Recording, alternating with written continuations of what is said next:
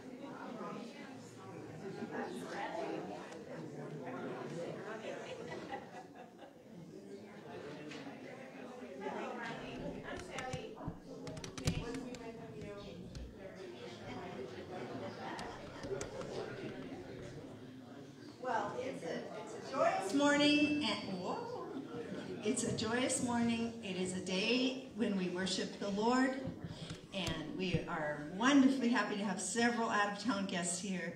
So that was great that there was such a good greeting time. We're going to start with some two praise songs. Okay, first one is "Gather Us In."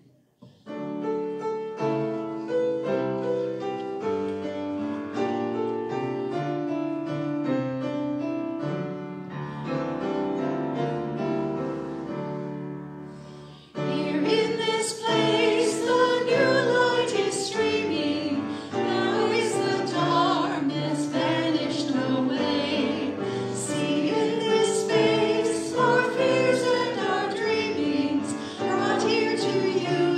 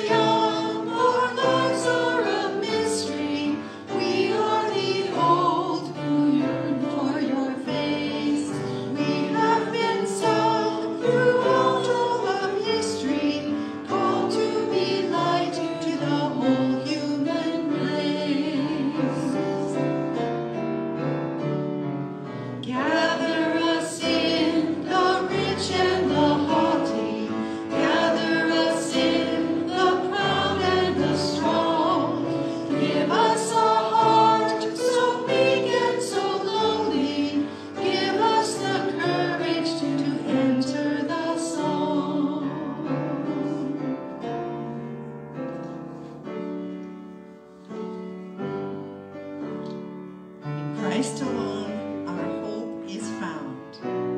He is my light, my strength, my song. In Christ alone my hope is found. He is my light, my strength, my song.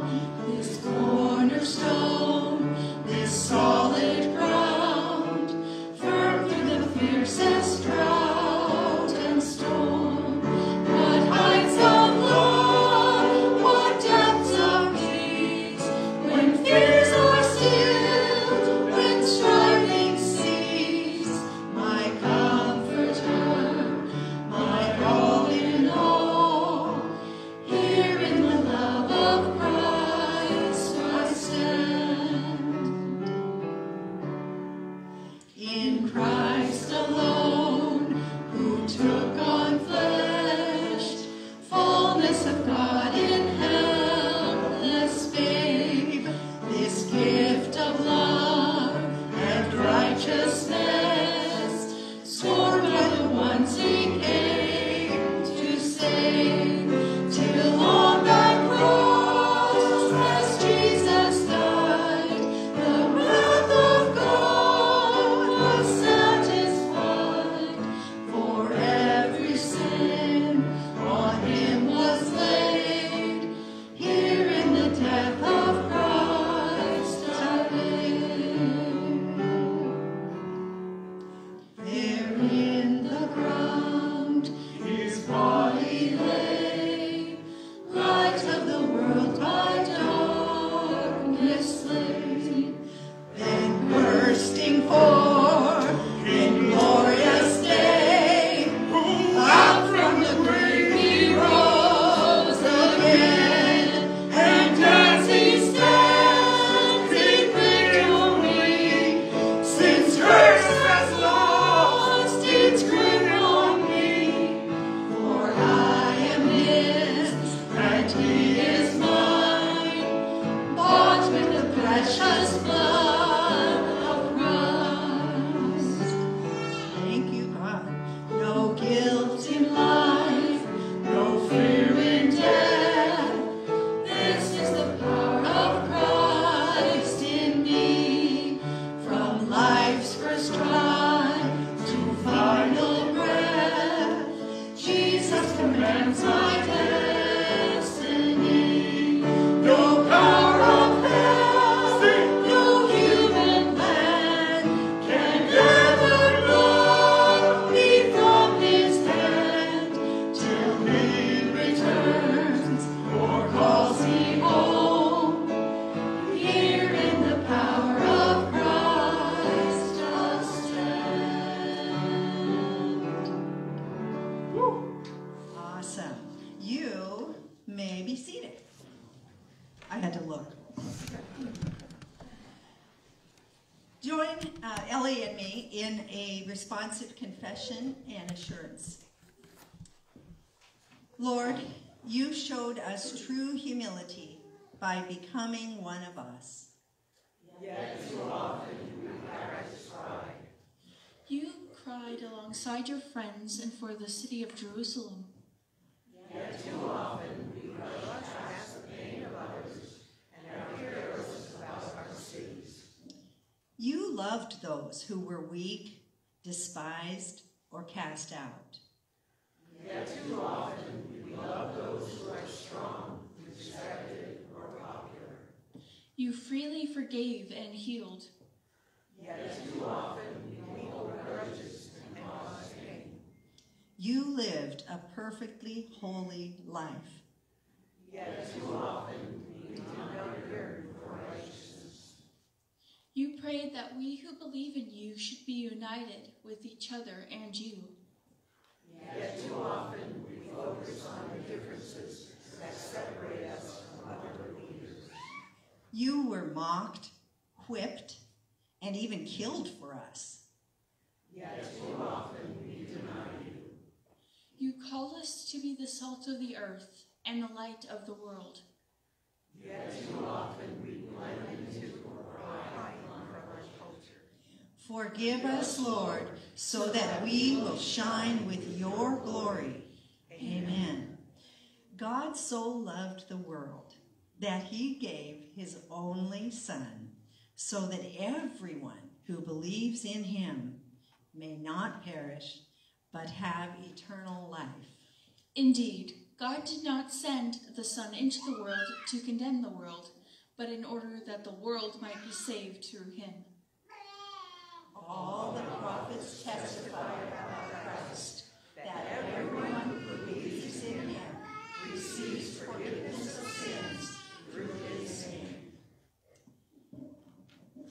Ellie and I have a song for you, and it's one that is in our hymnal, so we'll have it projected. We'd like it to be one that the congregation can learn. So we're just sort of introducing a new-ish song.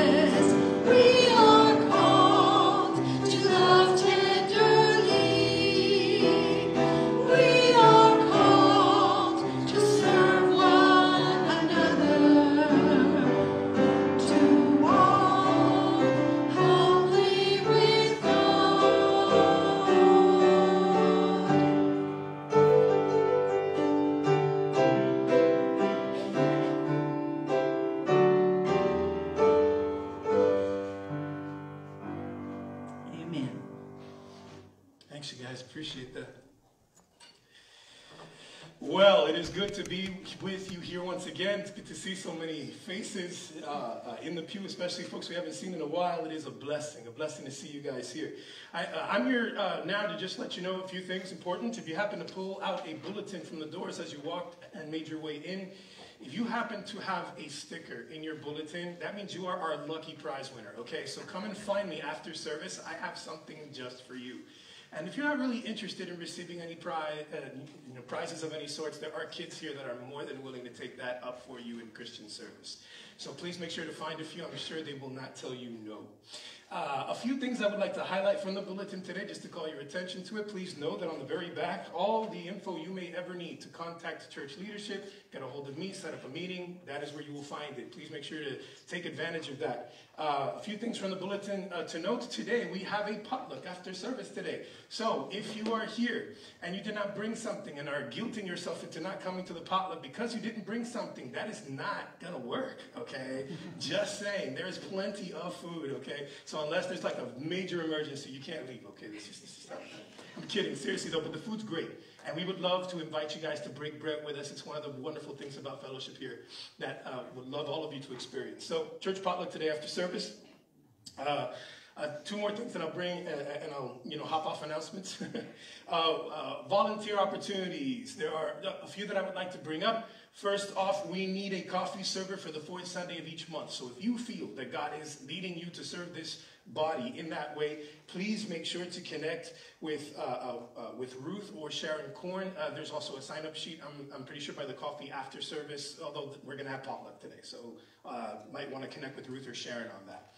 All right. We also need a volunteer in the audiovisual area. So if you are not afraid of computers and are willing to learn something new, you're the person we need. Find me. I would love to talk to you about what that looks like.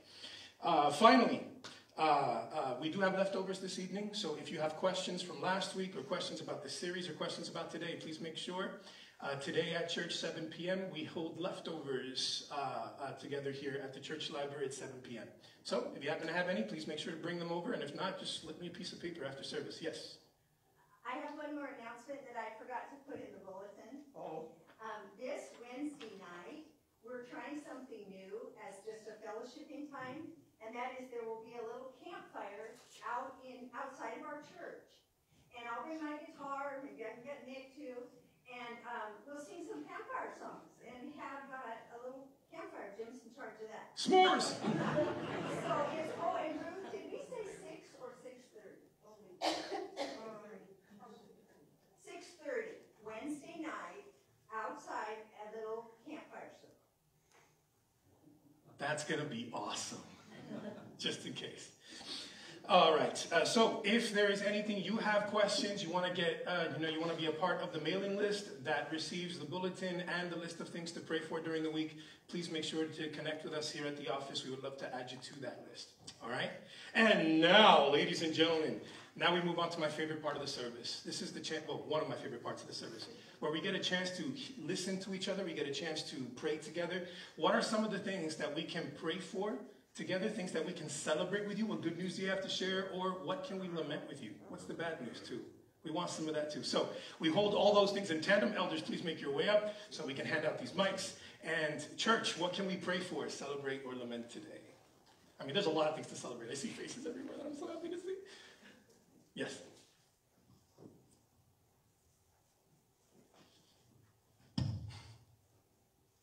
Yes. Okay. Just want to make sure it's first year.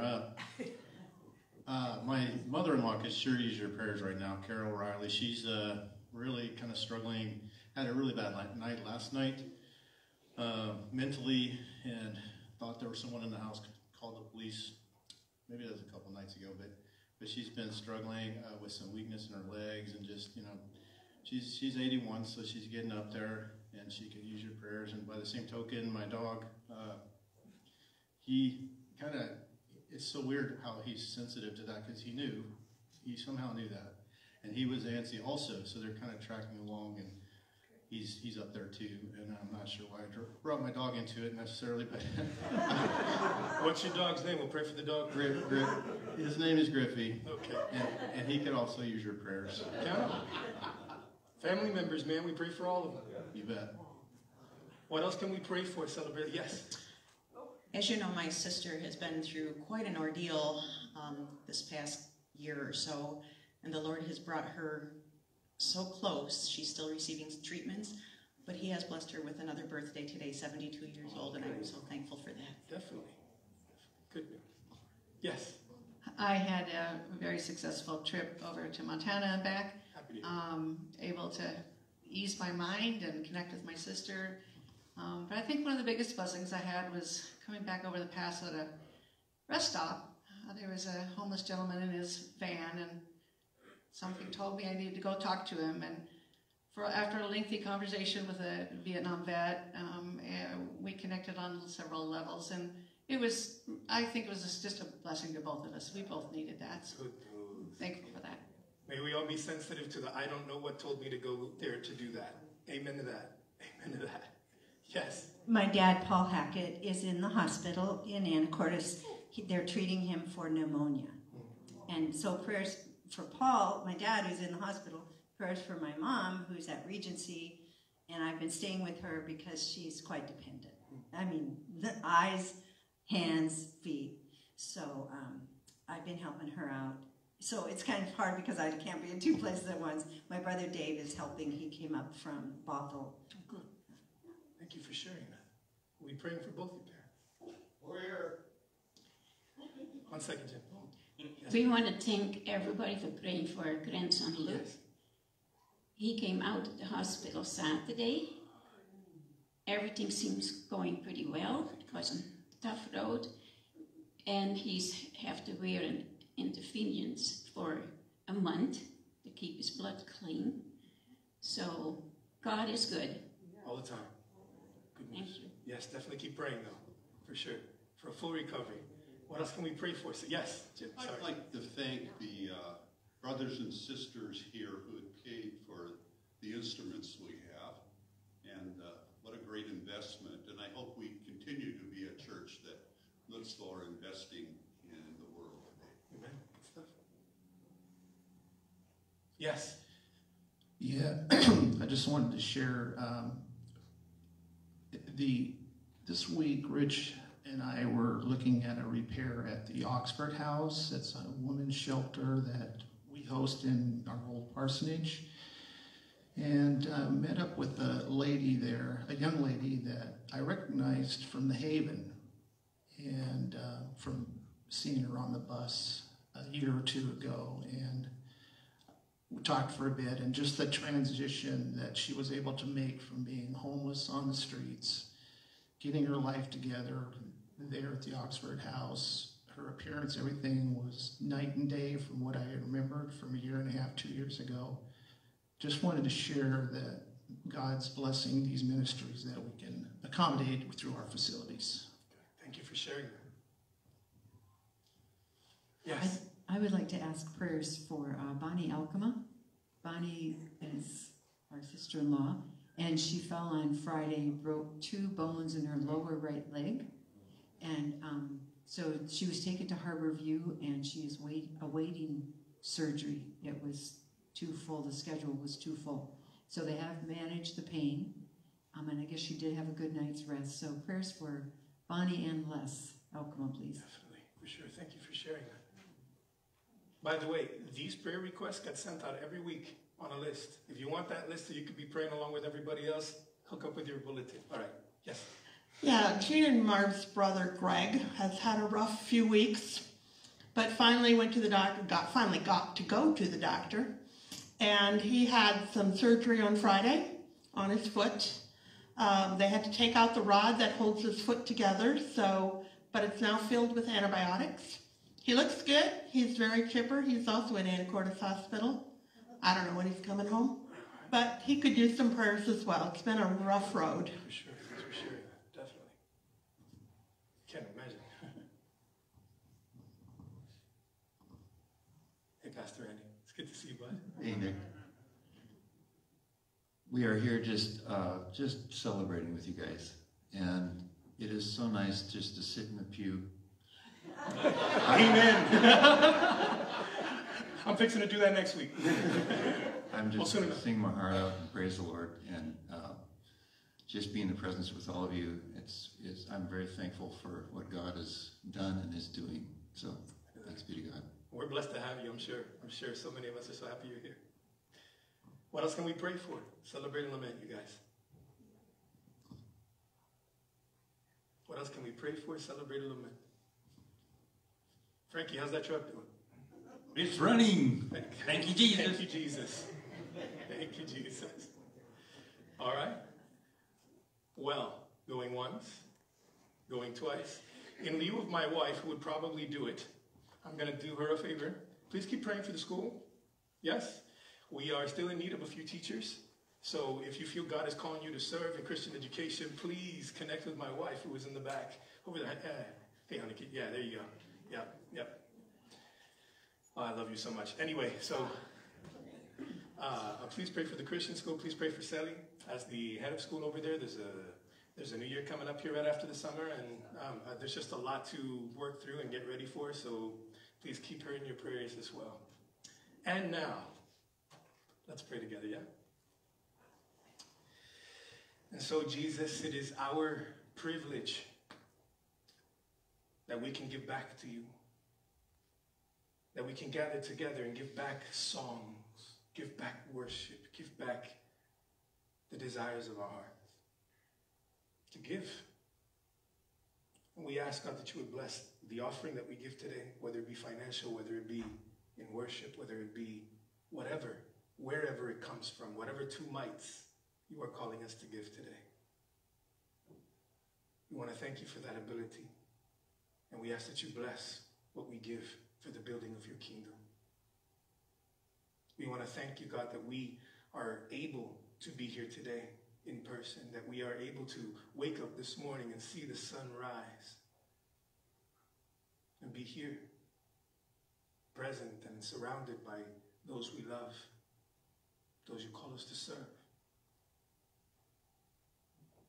Father, I ask that even as we sing songs, even as we spend time together today, that we not forget that we are here to exalt the name of Jesus. All hail King Jesus. Forever may you reign. And as we ask you to reign, Father, that your kingdom come and that your will be done here on earth as it is in heaven, we are reminded, God, of how it isn't in many ways. We are reminded of those among us who aren't here. We are reminded of those who can't be here for one reason or another. We give them to you. Pray on their behalf for their recovery, for their healing, both emotionally, mentally, spiritually, and physically. We ask that you would give us that awareness of the thing that tells us we should go do something.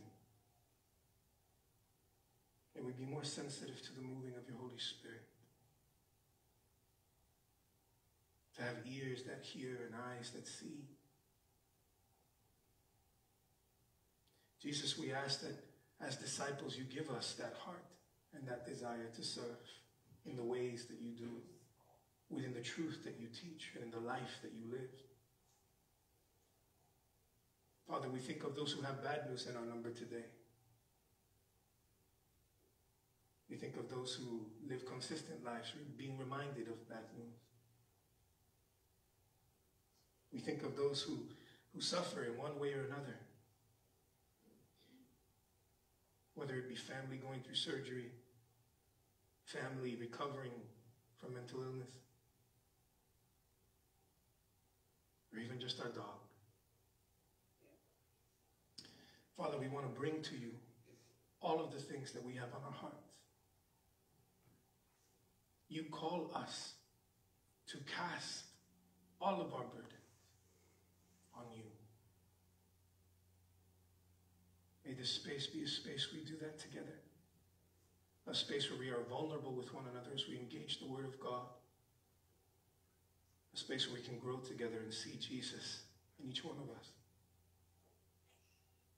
Father, we ask that in all that we do today, whether it be singing, installations, sermons, celebrations, may we be reminded that we are called as participants. Participants in your nature.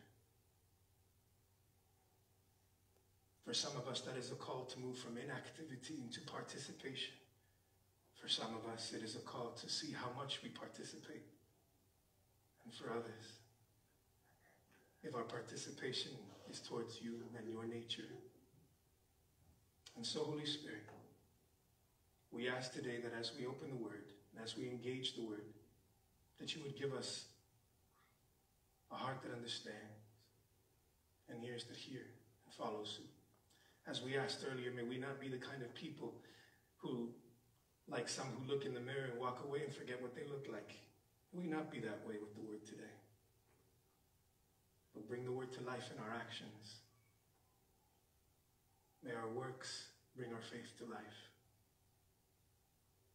May we be compelled and called to do so by the power of your Holy Spirit today. We ask these things in Jesus' name, and all of God's people said, amen, amen and amen.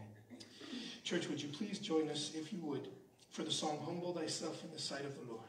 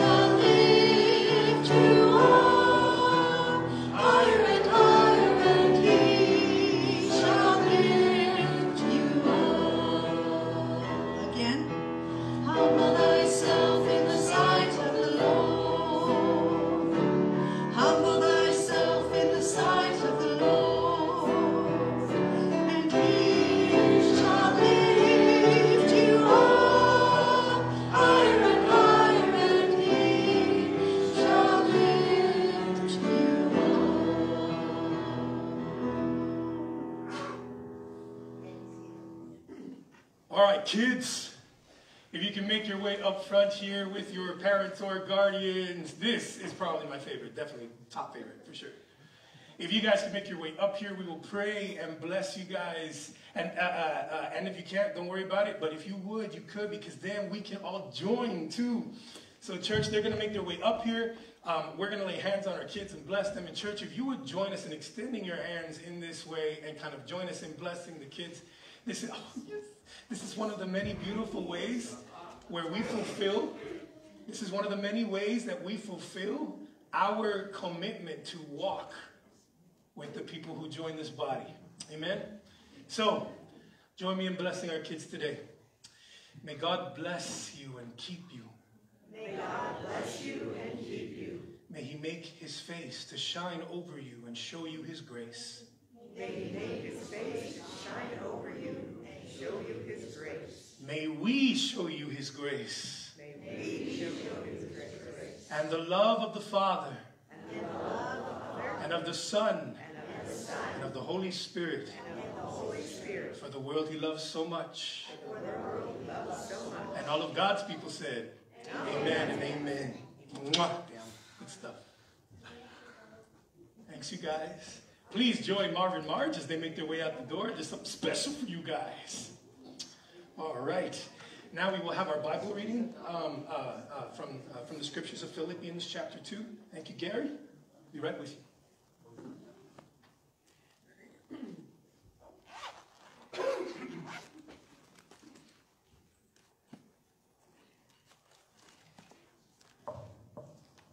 I'm used to a wired mic.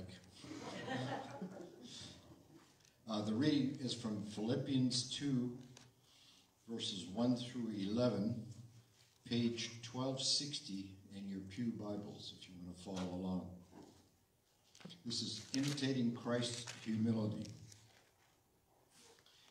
Therefore, if you have any encouragement from being united with Christ, if any comfort from his love, if any common sharing in the Spirit, if any tenderness and compassion, then make my joy complete by being like-minded, having the same love, being in one spirit and of one mind. Do nothing out of selfish ambition or vain conceit. Rather, in humility value others above yourselves, not looking to your own interests, but each of you to the interests of the others. In your relationships with one another, have the same mindset as Christ Jesus, who, being in very nature God, did not consider equality with God something to be used to his own advantage. Rather, he made himself nothing by taking the very nature of a servant, being made in human likeness. And being found in appearance as a man, he humbled himself by becoming obedient to death, even death on a cross. Therefore God exalted him to the highest place and gave him the name that is above every name, that at the name of Jesus every knee should bow in heaven and on earth and under the earth, and every tongue acknowledge that Jesus Christ is Lord, to the glory of God the Father. This is the word of the Lord. Thanks, brother. Well, good morning once again. A big hello and welcome to all of you who are here. To those who are watching online, we love you guys. Please know that if you have any questions here or online, please make sure to leave them in the comments, or make sure to slip them to me, piece of paper, or come tonight to Leftovers. A very warm welcome to all of our guests joining us here today. We are so glad you are here, and for the family here with us. Thank you for the blessing of encountering the love, way, and life of Jesus in you today. My prayer is that you leave this place refreshed and challenged, and that we find ourselves compelled by the love of God to engage in his mission in the world. Today, church, we are continuing our series in the book of Philemon. So if you don't have a Bible with you yet from the reading, please make sure to grab one. You might need it as we go through it. Grab one from the nearest pew. If you don't have one, you're probably going to want to look at it as we go along. I also strongly recommend that if this is your first time engaging this series, do follow up online and catch up for more context. Some of the stuff I say today won't make sense without some context, so I do encourage you to watch the rest of the series to catch up and get some more of that context. Philemon is one of our expository series where the focus is just a little bit different than in our accustomed topical styles. In a topical series, as we've said over the past few weeks, we engage in a topic or an issue and approach it from the point of view of the biblical authors. While in the expository one, we dive deeply into the biblical text and learn how to read it properly. These types of series are meant to help us learn how to read our Bibles properly, taking them seriously as we've been learning over the past few weeks. We've been emphasizing how important it is to give the text a chance to speak for itself independently when we read it. We must learn to engage and use the scriptures as the blade or the sharp edge that it describes itself as. The living and active sharp edge that can cut right through us and our BS and stuff and get to the heart of the matter. However, too many of us forget that how we read, how we wield the word can change so much about how it is received and understood. And that matters. That matters a whole lot. Too many believers today do not consider that if the word of God is a sharp edge, we can be surgeons with it, carefully and skillfully healing others, or butchers with it, dangerously swinging around something meant to save. Something I sometimes catch myself doing in all my excitement and zeal, at times even from the pulpit. But thanks be to God for the grace of a Savior who loves me into learning how to care like he does. Dear church, to skillfully engage Scripture, one must learn how to read.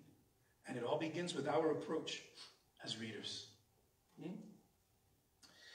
We've said over the past few weeks that when you engage the Bible, you are not walking or picking up a single book. You are walking into a library of 66 books. A full library of 66 books. Different writings of the biblical corpus were written in distinct languages. Part of the Bible was written in Greek, part of the Bible was written in Hebrew, and even some books were written in Aramaic. There are 3 separate languages that make up the entirety of the book. The Bible includes narratives from the 1st century CE as well as stories about the beginnings of the cosmos. But most biblical scholars agree that the books we find these stories in reach their present forms over the course of 500 years. Between 350 BC and 150 CE. So while the stories and content may be placed in different historical contexts centuries ago, their final written forms wouldn't be completed and compiled until much, much later. Even the New Testament makes references to extra-biblical sources, like the book of Enoch in Luke 3, Hebrews 11, Jude 1, meaning that there are external sources worth studying, getting into if we're going to read some of these writings properly too. How we read matters. What we read matters. The Bible library includes multiple human authors with differing voices and perspectives from within human history, as reflected in the literary style of their writings. We have different genre types of biblical literature. We've talked about this, right? There's genealogies, there's narrative literature, there's poetic literature, there's prophetic literature, there's apocalyptic literature, there's prayers and lament, there's gospels, letters, legal codes. And the reason I'm mentioning this and why it's important is you wouldn't walk into a library, pick up a book of poetry, and read it like an encyclopedia article, right? You don't go looking for facts in poetry. We read it differently. Creative writing in Scripture uses a number of things so that it is creative human writing. You have poetic literature like the Psalms. They use things like similes, hyperboles, comparisons, images. Blessed is the one who does not walk in the counsel of the ungodly. What do they look like? Trees planted by rivers of water, yielding fruit in its season and leaves don't wither. Poetry. You with me? How you read matters. What you are reading matters. Many of us have a tendency to see and read the Bible as a single book united in voice and of one mind.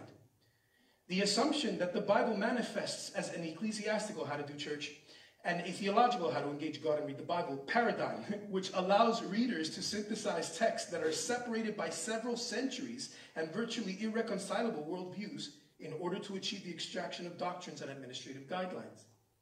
Univocality, or the notion that the Bible speaks with one voice on any particular subject, is not the case of Scripture. And it is an unhelpful approach to reading Scripture, assuming univocality. We simply cannot just assume that when we read the Scriptures. We've been giving the example of marriage lately. I have another example for us today. When the Bible speaks about slavery, for instance, since it's very relevant to Philemon, when the Bible speaks about it, it doesn't speak about it with one voice either. For example, in the book of Exodus 21, when it talks about slavery in Exodus, it says that it's a death penalty for anybody who kidnaps somebody else to sell them to slavery. Okay? Now, this, of course, is specific. You can't kidnap an Israelite to sell them to slavery, just like Joseph's brothers did to him. Remember that story? That. So this is what this passage says is not allowed. But then you go over to Leviticus 25, and you get a completely different picture of slavery. Chattel slavery was condoned in the Old Testament, as long as they weren't Hebrew. Right? So on one end, it's the death penalty. On the other end, it's fully condoned, and not just fully condoned, it's condoned for the entire life of the property, as the verse describes. You move over to Colossians chapter 3, and you'll have Paul telling Christian slaves to obey their earthly masters in everything they do, comparing them to how we are called to serve Christ. Then you'll go over to Philemon in our book today, in verse 16, where Paul calls Philemon to see Onesimus no longer as a slave.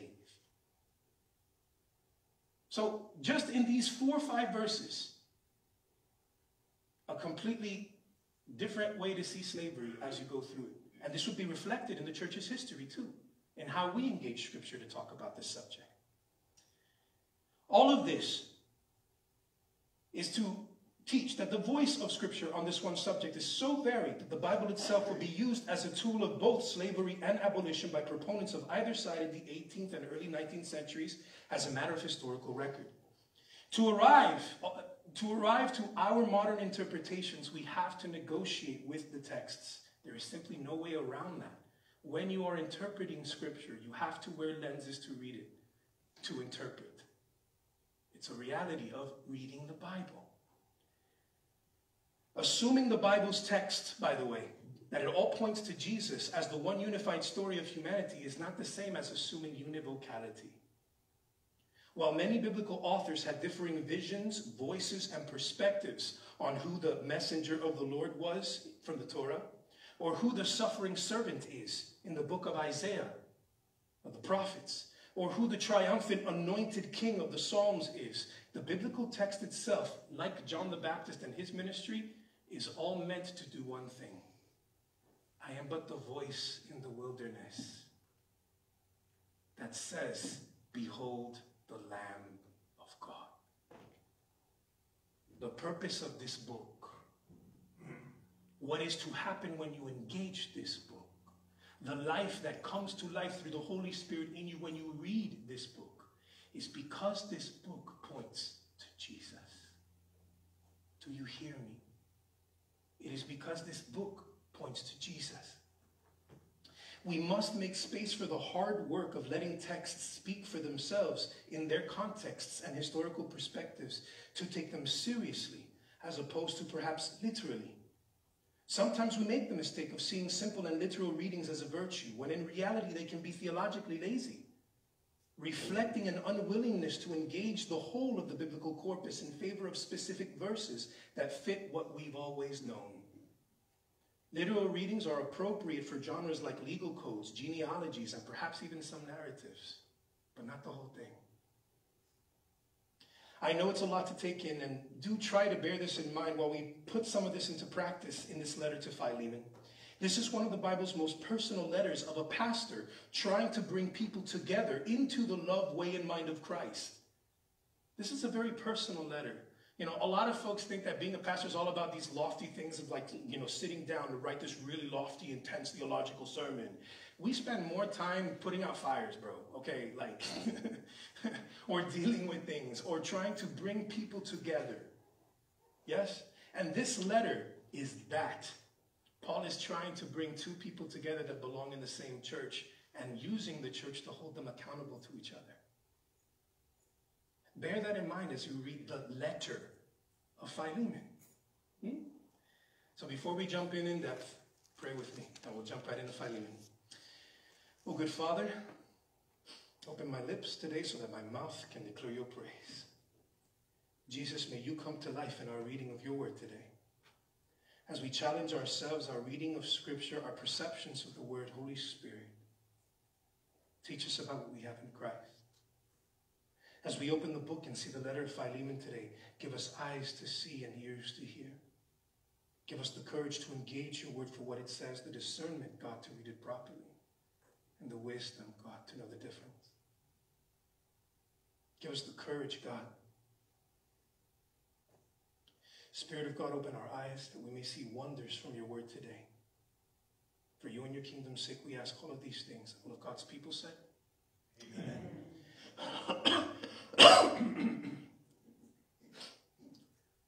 The Colossae house church was abuzz with people and whispers. Onesimus is here? With a letter for the master from Paul himself? What might he have to say? Would he tell Onesimus what he had told another church in nearby Ephesus, assuming Paul wrote Ephesians, to obey his master in all things as if he were serving the Lord Jesus? Onesimus began to read the letter. To our beloved co-worker, Philemon, to our sister, Apphia, to our fellow soldier, Archippus, and to the church in your house. Why is he including all of us? Does he really want all of us to bear witness to him reading, processing, and responding to this letter? This might not end up too well for Onesimus. To Philemon, Onesimus was useless as a play on his name. Sorry, verse 11. To Philemon, Onesimus was useless as a play on his name. But how can a slave who can read, write, process, and display unwavering loyalty, especially when in Paul's service, be considered useless? Where'd that come from? Is Paul really calling him out for that? Ooh, is that why they were separated? Because of how Philemon sees Onesimus? You could see the slave's hands shake as he got to verse 15. Could you imagine a slave reading this to his master in ancient Rome? Perhaps this is the reason Onesimus was separated from you for a while, so that you might have him back forever.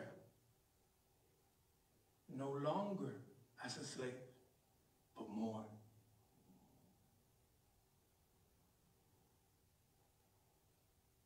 By the way, Paul has yet to call him a slave in the letter. He never will. Paul never refers to Onesimus as a slave. Unless he's talking to Philemon about who he used to be, not who he is. And that's important too.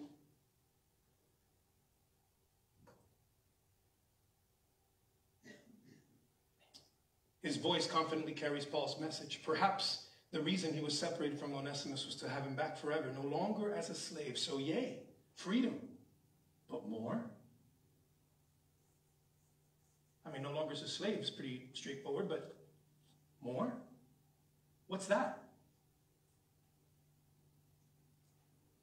What can be more than a slave being given his freedom to Paul? I'm glad you asked. What were the implications of Paul's letter? What was he asking Philemon to do in front of the rest of the house church? What is Paul asking the church to do? What is Paul asking Onesimus to do by sending him back to his master? Last week, we learned that there's much to gather from this little letter, especially when we take Paul's rabbinic Judaism into account as he embodies the very theology he teaches in Romans. Contrary to surface level readings or to surface level views, this letter is as theological as the rest of the New Testament, and I dare you to find it. When we consider that for the Jewish people, having experienced slavery for themselves on a number of levels and experiencing oppression from invading nations and warring kingdoms, Paul is no stranger to the Hebrew Bible parallels found in exile and redemption with slavery and liberation and freedom. This is not new, has it been? The Bible carefully ties these two together often. In the Hebrew Bible, the Israelites are commanded to celebrate the Passover to commemorate what?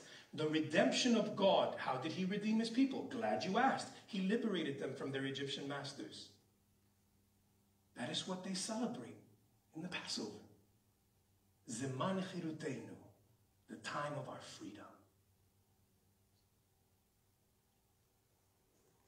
In fact, church, the Exodus would embody the biblical motif of God's unfailing love and salvation throughout the scriptures, as does Paul in his own theology. You see, the atrocities of slavery are carefully compared to the abuse through sin we unleash on the world. As slavery abuses the entirety of a person's dignity, body, and all of it, so too do the sins we commit to one another do to the world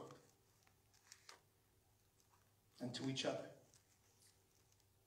As slavery holds one in chains, bound to the will of another, so too does sin's curse hold humanity in its grip.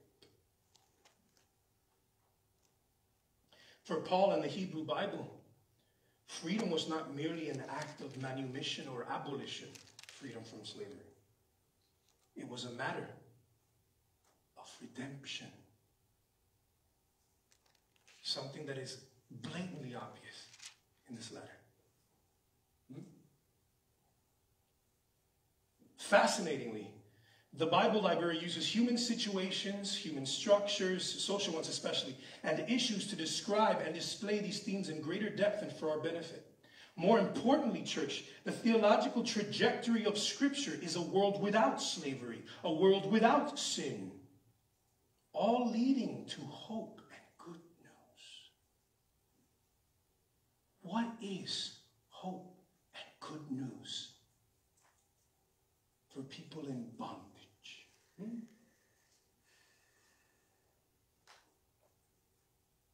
What does hope and good news sound like, not just for Philemon, because we can connect to that pretty easily. What's hope and good news for Onesimus as he makes his way back to the church to read this letter to his master?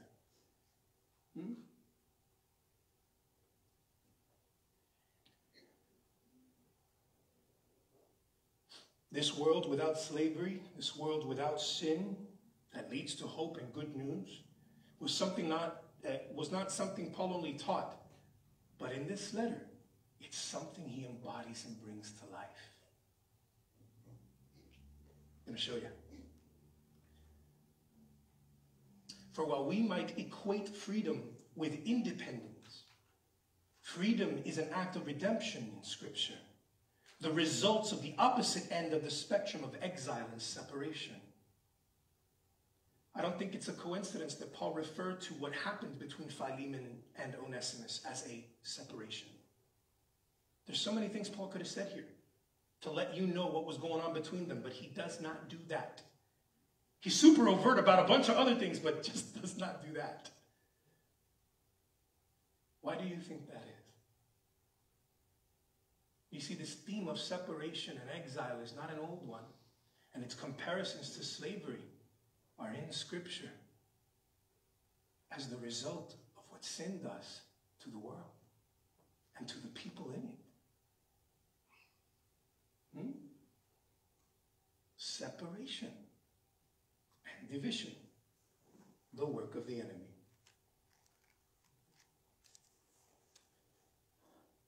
The biblical texts comparing exile to slavery are profound because they imply separation due to, how did Jesus put it, choosing another master or serving two? It implies sin having an abusive ownership over one's will and desires. It implies exilic exclusion as the punishing result of placing one's allegiance and loyalty to other gods. That's how you read it in the Old Testament. Exile in Scripture is presented as the very bitter reality of a world with no hope, the opposite end of the spectrum of redemption. Look at it in Galatians 4. I love how Paul puts it here in Galatians 4. Look at this. So you, believer, are no longer, what's the word? Slave. You are no longer a slave, but a child. In the same way that Paul describes Onesimus. He brings my heart with him, he says. And I'm here to plead for my son, my child, Onesimus. And if a child, then also an heir through God. Formerly, when you did not know God, you were, what's the word? Enslaved to beings that by nature are not God. You see, slavery spiritually was an act of being willing to submit to everything but God. And here's a hint in case you didn't know it. Wanting to do my thing instead of what God is compelling me to do through his love is the same thing. It's choosing to idolize me and my will. How I see things. Wanting to make God in my image. As opposed to knowing that I am made in his. And living like I am made in his. And seeing others as if they were made in his too. Y'all with me, church? Jesus came to bring liberation. Not making it up either. Luke 4:11. Everybody knows this by heart almost, right? Jesus picked up the scroll, opened the scroll, and said and read what from the book of Isaiah? The Spirit of the Lord is upon me because he has anointed me to what? Preach good news to the poor, to set free the captive, to free those who are oppressed, and to give sight to the blind. That sounds like good news, man. Sounds like hope to me.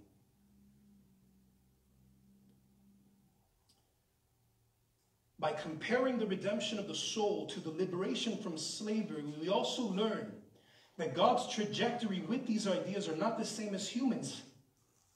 God desires the liberation and freedom of the oppressed and express it as such by connecting these two ideas throughout the story of the Bible.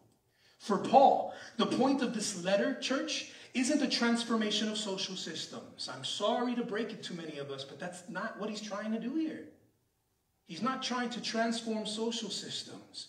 It was a transformation of the heart that resulted in transformed social worldviews that in turn truly impact social systems. You see, for Paul, what's the point in attacking the institution of it if the heart that made it is still left unaddressed? What is the point in engaging in trying to break down something that this very destructive heart, this very deceptive heart is just going to rebuild with another label?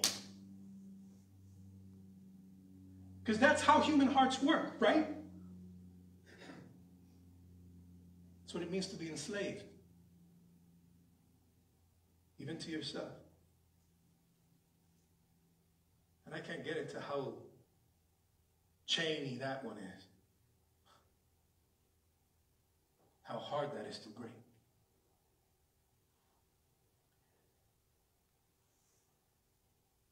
Paul's request to Philemon wasn't to directly free Onesimus.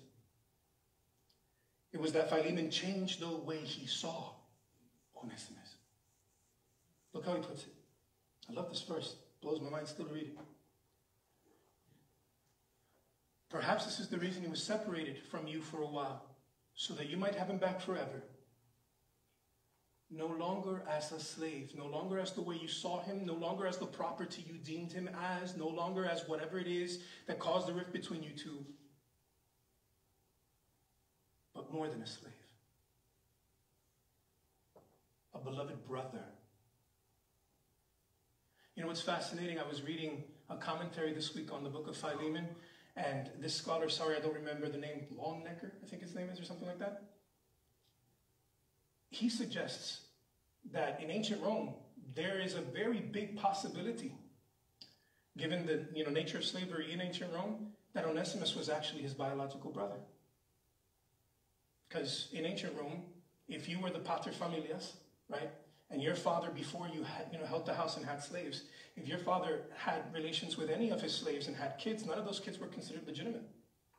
They weren't considered his sons, technically. There's a chance Onesimus might have been a beloved brother. We don't know that. Might look like it. That adds a completely different layer to things now, doesn't it? Because is a Christian slave owner supposed to treat members of his own family?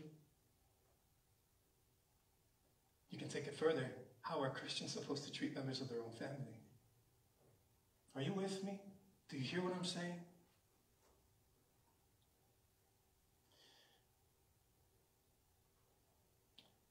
Paul's request to Philemon wasn't to directly free Onesimus. It was that Philemon changed the way he saw Onesimus, letting the redemption of his soul be the catalyst for the transformation of his worldview, the transformation of seeing someone as everyone else sees him, the transformation of seeing someone the way the norm of society sees them, to be a little bit different, actually radically different, and see him as more.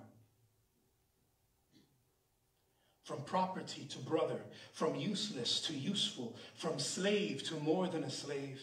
For Paul, knowing Jesus means it challenges our biases, especially about people in real life, not only theoretically, but practically, and held accountable by those who love us, mind you.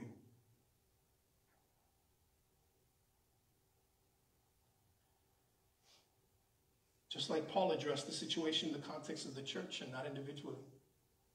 You would have thought he would have talked to Philemon and Onesimus privately. Deal with the issue in-house. But that's not how he decided to do it. Is there any chance the text would challenge us and how we see ourselves and those around us? Do we see ourselves as the owners of our lives individually and collectively? Or do we see ourselves, as Paul mentions in the book of Romans, no longer slaves to sin, but slaves to righteousness? You see, Paul doesn't just use the comparison of slavery and freedom as is taught in the Hebrew Bible. He'll take it a step further. He'll say that what Jesus did is a reversal of roles, a transformation of the roles where we can now be informed as how this works. We go from being slaves to sin to being slaves to righteousness instead. And calls that freedom. For whom the Son sets free is truly free indeed. What does it mean to be a slave to righteousness then? Can you see it? Paul's use and reversal of these ideas in his theology? Because of Jesus, God imputes righteousness to us. Look at how the book of Philemon semi-ends as he writes to them. Right after he says, no longer as a slave, but more than a slave, a beloved brother, especially to me, how much more to you, both in the flesh and in the Lord. That means both in the church and out of the church. So if you consider me your partner, by the way, the word partner there, koinonos. It's the same word for koinonia, fellowship, we use that for. It's more of a partnership. Because God has gifted you and me a gift, we are now co-partners with serving God. And so Paul is saying, if you consider me your partner in ministry, your partner in Christ Jesus, look what he does. Welcome him as you would welcome me. He doesn't stop there. As he comes to the end of the passage, he also says, if he has wronged you, verse 18, if he has wronged you in any way or owes you anything, charge it to my account. Sorry, I didn't know you had a running tab. Charge it to my account. That should totally be dinging in your head. It should sound familiar. Romans 15, Paul says the same thing. Because of Jesus, God welcomes me. Jesus talking about the innkeeper in the parable of the Good Samaritan. What did the Good Samaritan tell the innkeeper? If he incurs any charges, bill me. These verses are literal embodiment of imputed righteousness, as Paul teaches in Romans 15. You know what I mean by imputed righteousness? God sees me. I sin. So God sees a lot of that sin. Yeah? All of it, by the way, in case you're wondering. Jesus forgives that sin. And according to Scripture, Jesus became the curse on my behalf so that I could become the righteousness of God. If you don't know where that is, turn your Bibles to 2 Corinthians 5:21. You'll see it word for word. He who knew no sin became sin for me so that I could become his righteousness. You see, for Paul, what motivates a heart to change how you see someone is to truly understand how God now sees you because of Jesus.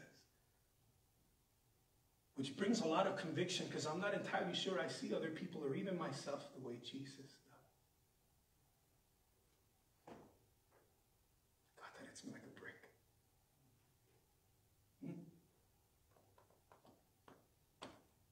I'm not very kind to myself, as you might imagine.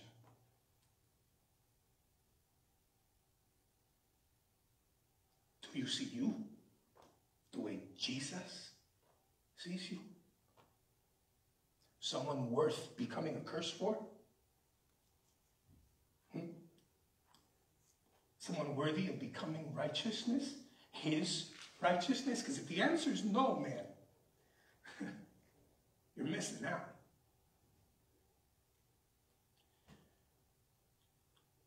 Sorry, went off script.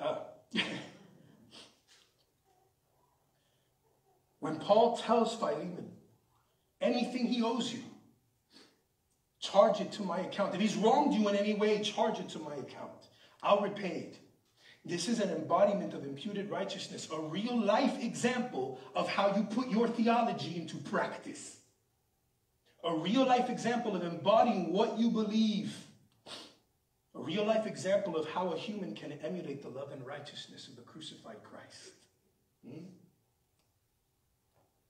All that being said, I would be misreading this book to tuck in all this talk about freedom and liberation under the blankets of theological theory. So enter cruciformity. Cruciformity, church, is the call, It is the hermeneutic through which we should see everything we do as Christians. Cruciformity. Conforming my way of living, my way of reading the Bible, my way of seeing other people, my way of seeing myself to the cross of Christ. Conforming everything I do to the cross of Christ. We get this from Philippians chapter 2. If you've got it, turn to it. Philippians chapter 2. We read it this morning, right? For even though he was in the form of God, he was God, though he was in the form of God, not Y, he did not regard equality with God as something to be exploited. Get it? X, not Y, but Z. He is God. He did not regard being God as something to exploit. So what did he do? Empty himself of it. And he took on the form of a what? That should be hitting you right about now.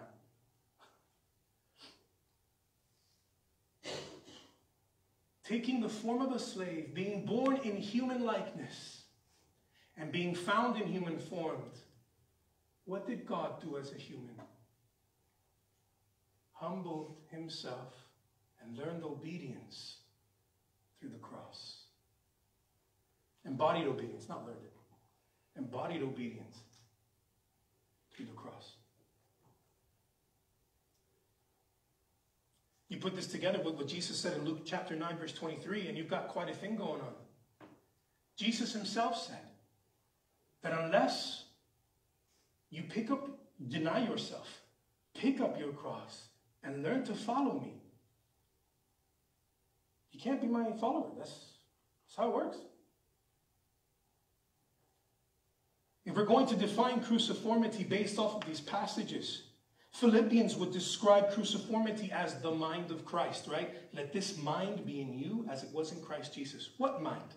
The mind that would descend as a human being, not exploiting a single privilege as God for the sake of people you would think aren't worthy of that kind of love.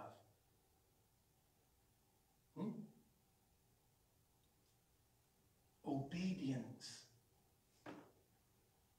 in a cruciform fashion. Thus, church, cruciformity is about conforming everything about and related to us to the cross of Christ.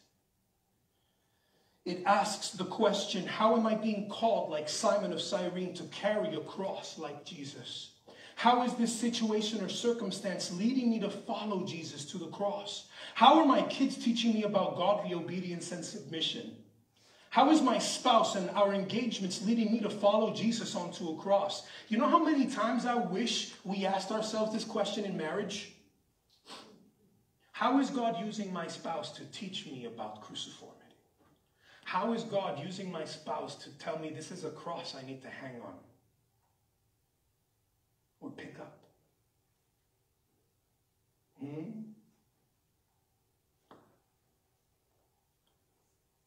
Is there any chance that the struggles we engage in our lives, both in ourselves and others, is there any chance that they are meant to lead us to the powerful and life-changing foot of the cross? Everything, and I really mean this, man, I cannot emphasize this enough. Everything about Christianity should be cruciform. Everything about it should be cruciform. All we do should begin with where Christ calls his church to deny themselves, to pick up their crosses and learn to follow. In fact, according to Jesus, dear church, we can't follow him unless we do. We can't really follow Jesus unless we learn what cruciformity looks like in real life. You with me? Our theology of the kingdom, our interpretations of Scripture, our vision for the future of the world, our outreach, our giving, everything about being a Christian should be cruciform. Learning humility by choosing obedience, whatever the personal cost. learning humility by choosing obedience, whatever the personal cost. Something Paul embodied himself in this letter and is calling both Philemon and Onesimus to do the same. What does cruciformity look like for Philemon? And what does cruciformity look like for Onesimus? Take a close look, for Paul calls them both to do the same, and yet they look very different. On one side, Paul shows up with Onesimus and says, Onesimus is my son. You should see him as you see me. Welcome him as you welcome me. If you consider me a partner in Christ, man. Then he turns his arm and grabs Philemon and does the same thing. Read. The first half of Philemon is doing this. I'm glad that you love the people at your church and that you serve, and that if you could come serve me here in prison, I know you would. That's the kind of person you are. And he brings them both together and says you should see each other very differently. Blessed are the peacemakers, he said. Denial of self can be a denial of privilege, a denial of power and its benefits. But it can also include courage instead of submission. It can include forgiveness over vengeance, and being willing to sacrifice whatever the personal cost would be, whatever pearl of great price you hold to follow Jesus. For Philemon, Paul's request is huge. It is a request to relinquish power, to radically change his views about slaves, despite how normal it was at the time. For Philemon, cruciformity denies his right to his property in lieu of receiving a beloved brother. However, for Onesimus, church, cruciformity looks very different. For Onesimus, it looks like Jesus speaking truth to power before Pilate courageously. For him, it probably looks like denying himself the right to vengeance against Philemon. For Onesimus, cruciformity leads him to choose hope when the situation does not promise it. Can you imagine being Onesimus coming back to read this letter, man? I'd be sweating bullets from the stress alone.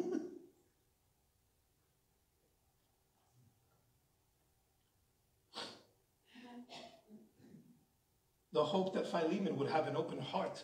The hope that the church would listen to Paul's calls for partnership, which, by the way, is another pattern you'll see in the letter. You'll see it in verse 6 and in verse 17, the concept of partnership and koinonos. Picking up our cross implies being willing to undergo whatever the personal circumstances are that lead us into the sufferings of Christ, and practicing obedience in spite of them. Did you hear that? Picking up our cross implies being willing to undergo whatever the personal circumstances are that lead us into the sufferings of Christ, and practicing obedience in spite of those circumstances. Something James would call enduring.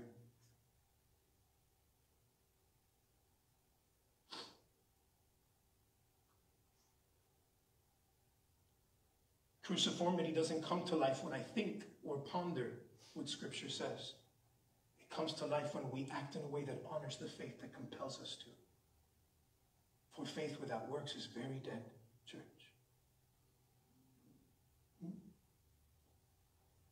I can't imagine what kind of implications socially, personally, and spiritually this meant for both of them. I can't imagine how Philemon would have reacted or how Onesimus would respond to that reaction. All we know is the cross Paul called them both to bear for the sake of Christ. Sometimes bearing our cross in the cruciform path of obedience is individual and sometimes communal. The church would hold Philemon accountable now, right?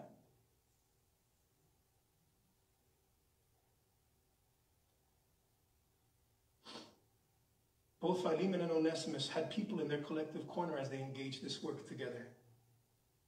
You see, while some of us might think there were people in either corner and this is a battle, the way Paul writes the letter is he saw Philemon and Onesimus dealing with something, and the church was in their corner,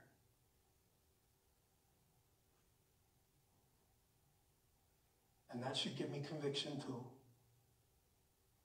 Because all too often the church is a center for all the gossip as opposed to holding people truly, gently, lovingly accountable. If Philemon was read in your church today, how would you react? With all the social implications it has. The church had been called to walk through this together with them, as we are called to practice cruciformity in all that we do today. Please join me in prayer. So, Holy Spirit, open our eyes, our minds, and our hearts. We ask that you would stir in us the desire and the will to be different people, to see and engage your word in a different way. Holy Spirit, teach us how to read, how to wonder, how to consider, how to question. May opening your word today reveal our hearts to you and to ourselves. We pray that the living and active word become the implanted word that grows in our hearts. Teach us how, Holy Spirit, through your word and in one another. Grant that we would have the patience to listen, to be slow to respond, to consider carefully and grow together. May we live out your great love for your world, and may it start right here, right now. Build your kingdom here in us, we pray. We ask all these things in Jesus' name, and all of God's people said, amen and amen. Church, would you please join us for the song of response, Lord, whose love and humble service.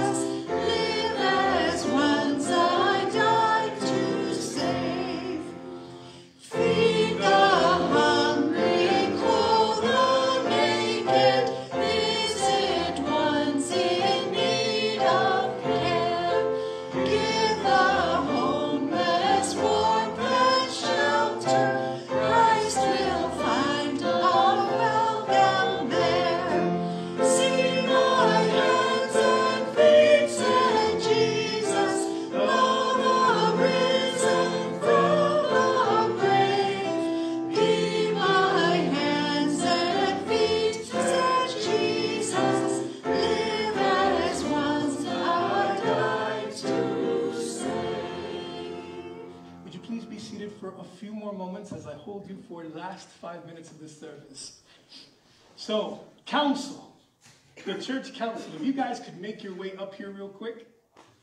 We are going to install new members to our church council. We're going to pray for them together as a church, lay hands on them, kind of like we do for the kids.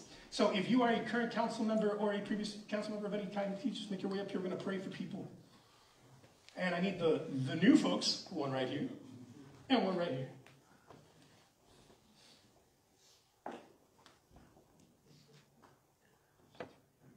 Sorry, one more needs to be here. Thank you. There we go.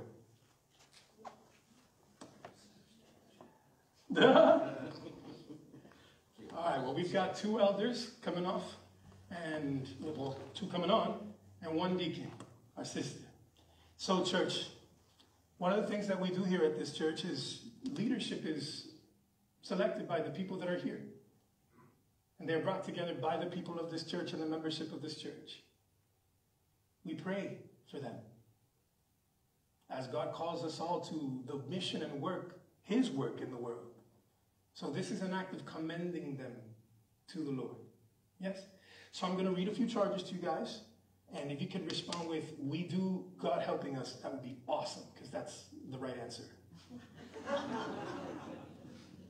Also, we don't do this multiple choice for a reason, okay? Just kidding. All right.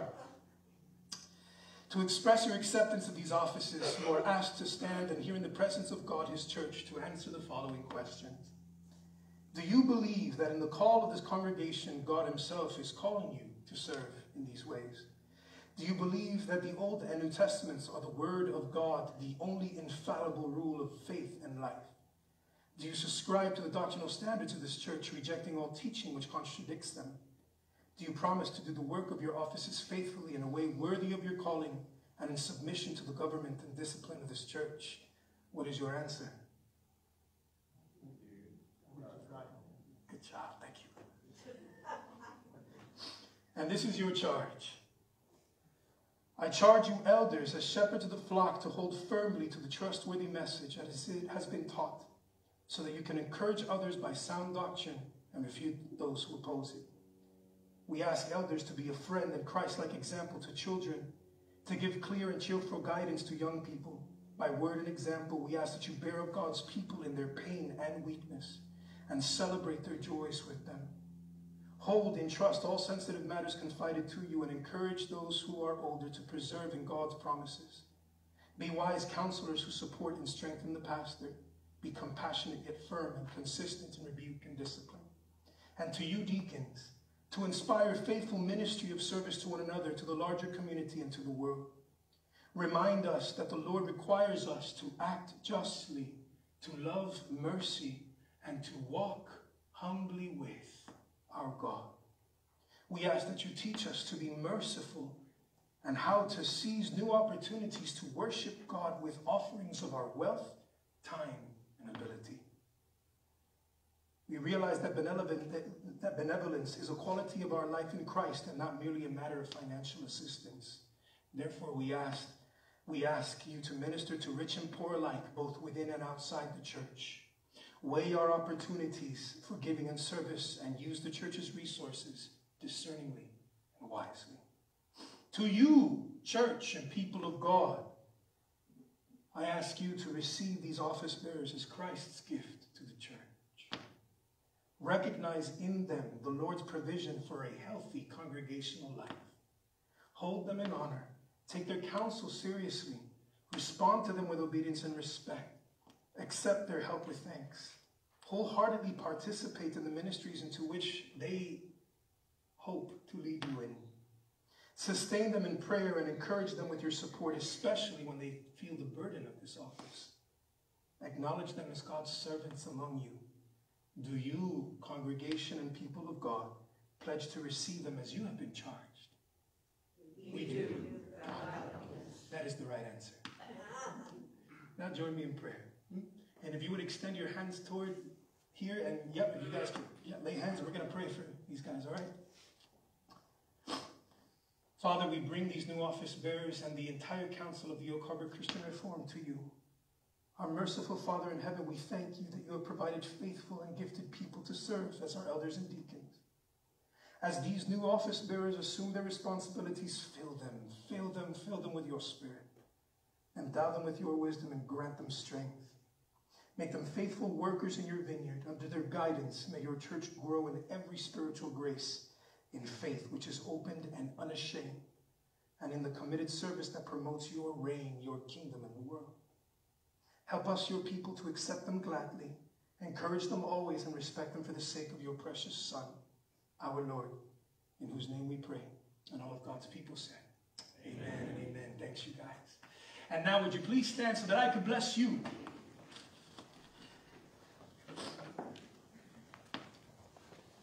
Also another favorite part of the service for me.